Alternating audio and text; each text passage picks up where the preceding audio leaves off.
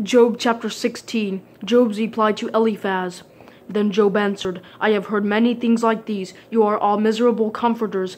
Is there no end to your empty words? What provokes you that you continue testifying? If you were in my place, I could also talk like you. I could string words together against you and shake my head at you. Instead, I would encourage you with my mouth, and the consolation from my lips would bring relief.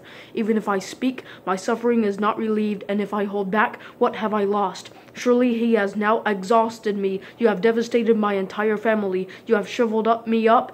It has become a witness. My frailty rises up against me and testifies to my face. His anger tears at me, and he harasses me. He gnashes his teeth at me. My enemy pierces me with his eyes. They open their mouths against me, and they strike my cheeks with contempt. They join themselves together against me. God hands me over to unjust men. He throws me into the hands of the wicked. I was at ease, but he shattered me. He seized me by the scruff of the neck and smashed me to pieces. He set me up as his target.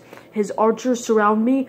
He pierces my kidneys without mercy and pours my bile on the ground. He breaks through my defenses again and again. He charges at me like a warrior. I have sewn sackcloth over my skin. I have buried my strength in the dust. My face has grown red with weeping, and darkness covers my eyes. Although my hands are free from violence and my prayer is pure, earth, do not cover my blood. May my cry for help find no resting place. Even now my witness is in heaven, and my advocate is in the heights. My friends scoff at me as I weep before God. I wish that someone might arbitrate between a man and God, just as a man pleads for his friend. For only a few years will pass before I go the way of no return.